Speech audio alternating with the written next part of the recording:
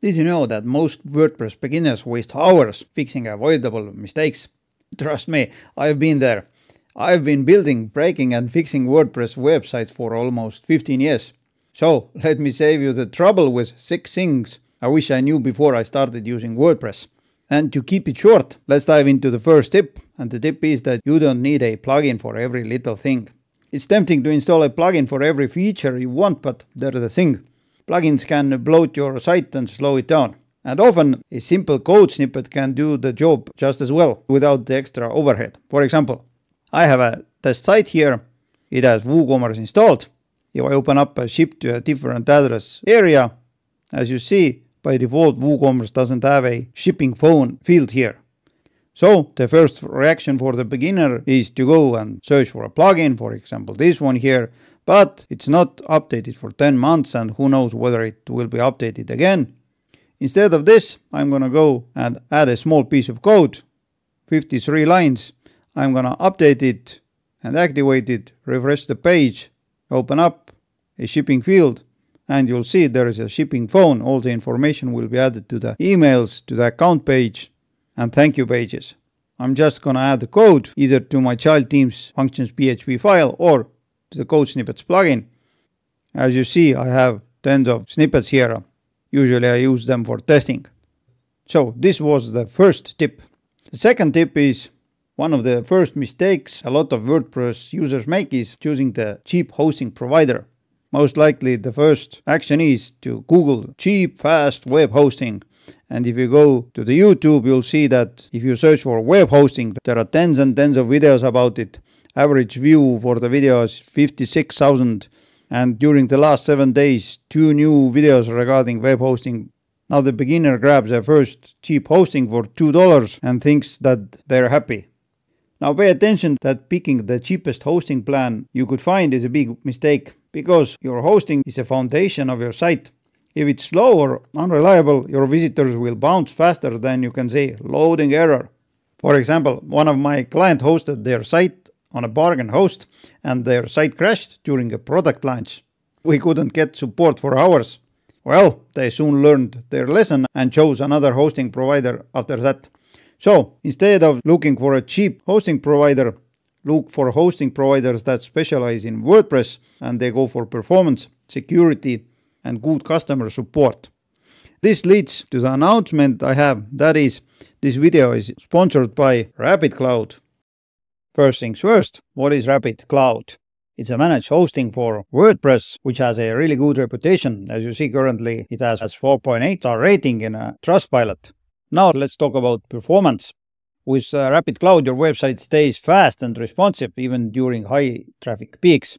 It is because it's powered by Lightspeed enterprise servers and it uses optimized caching with Lightspeed Cache and Redis. It allows Rapid to ensure that your site is always performing at its best. And not only that, it is designed to handle dynamic features and high concurrency without missing a beat. It has a free Rapid CDN and Redis caching with Relay.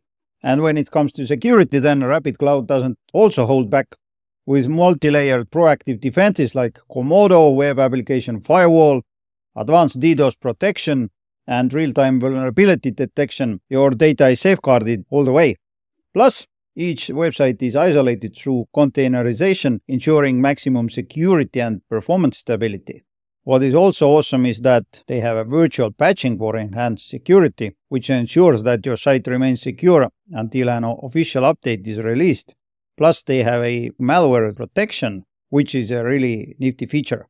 You can test it for free for 7 days, so just click on Start Free button, register, log in, and after that, you'll see a dashboard like this.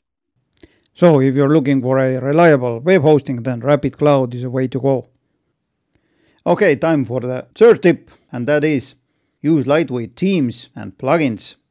One of the most common mistakes is that when you start your site, you're gonna go plugin crazy. You think for a feature that you may need, and then you'll think, well, most likely there is a plugin for that. And as you see currently, there are more than 59,000 free plugins in the WordPress plugin repository. But guess what?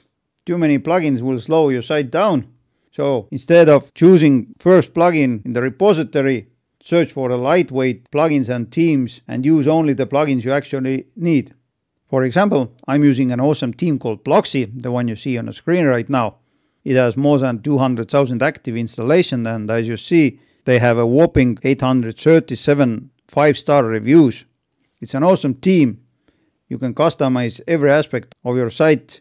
Just open up a header builder, drag and drop elements. The same with a footer builder. You can customize every aspect of your site with a couple of clicks. It has been my go-to theme for the last 3 years, and I recommend it to everyone. So, instead of installing 20 plugins for a simple blog, find a lightweight and well-maintained plugin, and then you're good to go. Before I proceed with the video, don't forget to smash that like button down below here. It means a lot to me, and it also helps my channel. So I would appreciate your help. Now let's move to the tip number 4, and that is backups are non-negotiable. Which leads us back to the tip about the hosting. If you're looking for a cheap hosting, then most likely they don't make daily or hourly backups. I have been in a situation when one of my customers lost an entire website because they didn't have any backup or security plugin. Their hosting did not make any backups, and poof, site was gone. So find a good backup plugin. I'm using WP Vivid plugin on most of my sites. As you see, currently it has more than 600,000 active installations, mostly 5-star reviews, and it's very easy to use. Just go to backup and restore, enable a backup schedule, for example, daily, weekly, or whatever it is, save it, and you can even set up the remote storage for your backups. This helps you avoid disasters, and if needed, you can restore your sites in minutes if something goes wrong. Just click on the restore button and done. So this was tip number 4. Let's move to the tip number 5. And I have a Pingdom website speed test for one site on the screen. As you see, the current loading time is 8.1 seconds and the page size is 10.6 megabytes. It's because they don't use optimized images. One of the biggest beginner mistakes is that they tend to upload full-sized images without a second thought.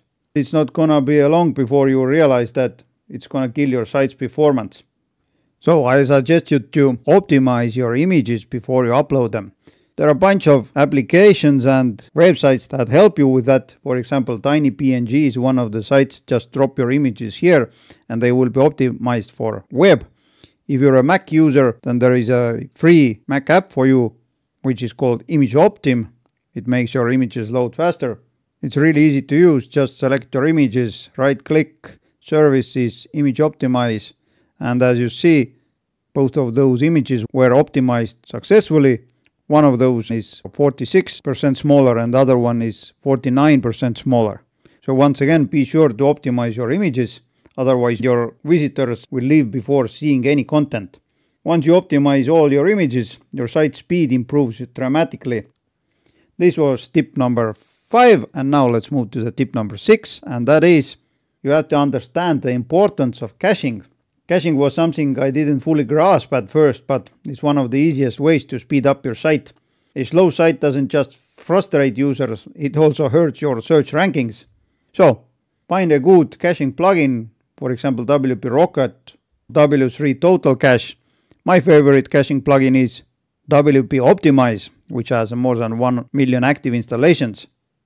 The reason I like it a lot is it allows me to optimize my database tables.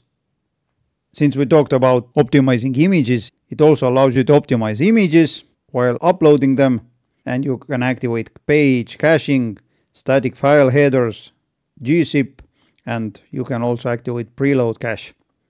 There are some minifying options for you. The plugin is easy to use and works like a charm. So if you don't want your WordPress site to be painfully slow and you thought you need a good caching plugin, then WP Optimize is a way to go. And yeah, these were the first 6 things I wish I knew before I started using WordPress a while ago. Now if you've got your own beginner's mistakes or advice, then please let me know in the comments below. But before you go, I suggest you to take a look at the other video I have made about 8 secret WordPress plugins you'll wish you knew before. This video is on the screen right now, So be sure to take a look at it next. In the meantime, take care.